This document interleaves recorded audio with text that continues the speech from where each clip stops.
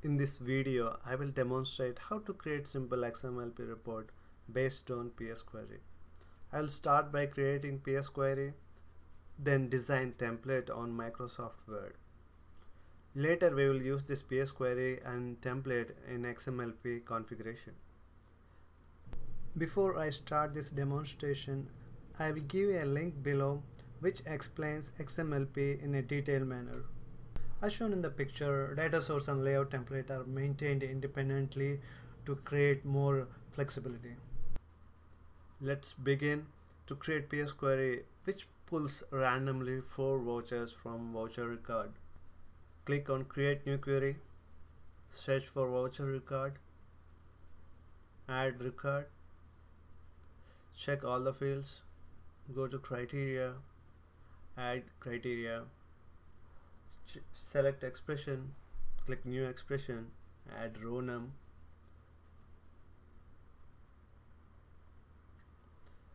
It should be less than 5 to pull first 4 vouchers or randomly 4 vouchers.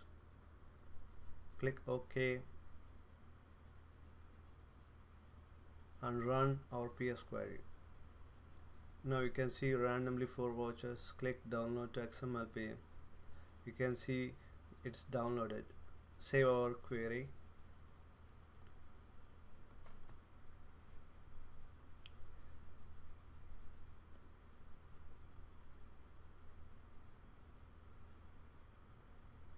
Make sure it is a public query.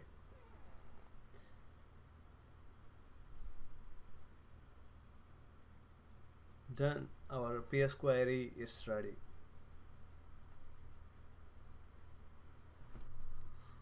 Before we begin to design XMLP template on Microsoft Word, we need to install PeopleSoft plugin. I'll give you a link below which shows how to install plugin. XMLP template can be designed on Microsoft Word in rich text format or PDF editor. I will use Microsoft Word rich text format. Let's create new Microsoft Word document and rename it with .rtf format.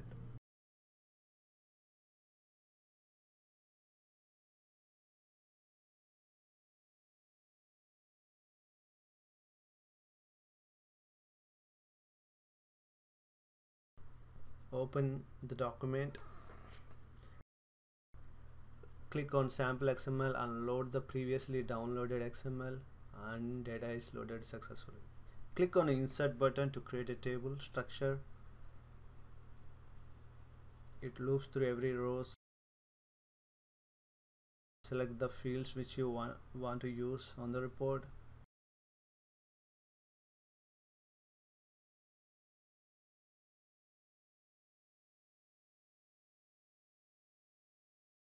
You can change color, add header, footer, anything you want to do, like regular Microsoft Word. I'm just giving some meaningful labels.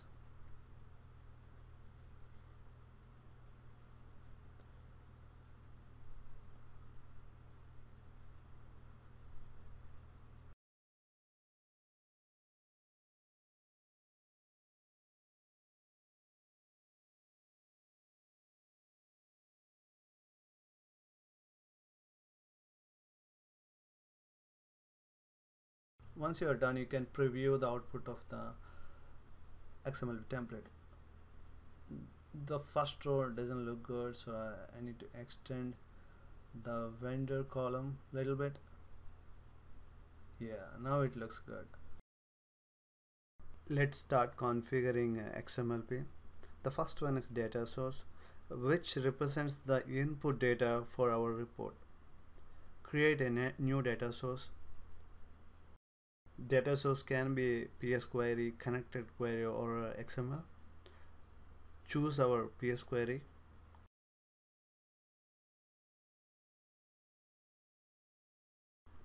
Add, provide some description, and save the data source.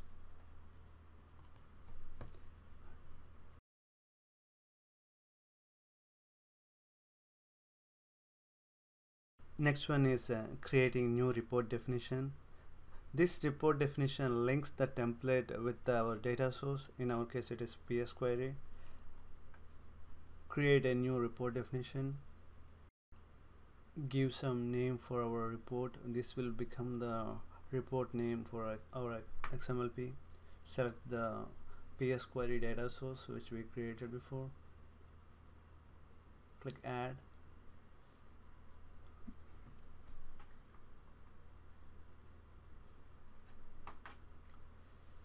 Make sure you give some description. Report status should be active. Report category is the permission list who should view the report. Click all user. Go to the template tab. Make sure it is active and upload the Microsoft template which we created before.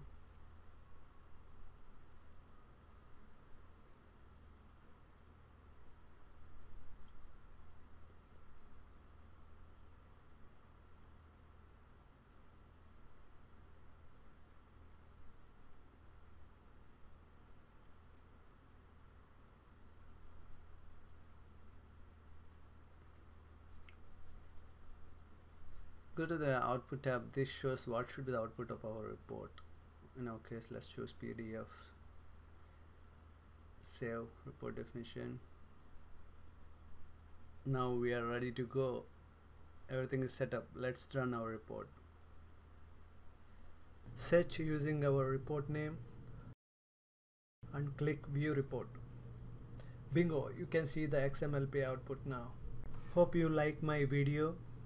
Don't forget to subscribe. I will come up with more videos soon. Thank you so much.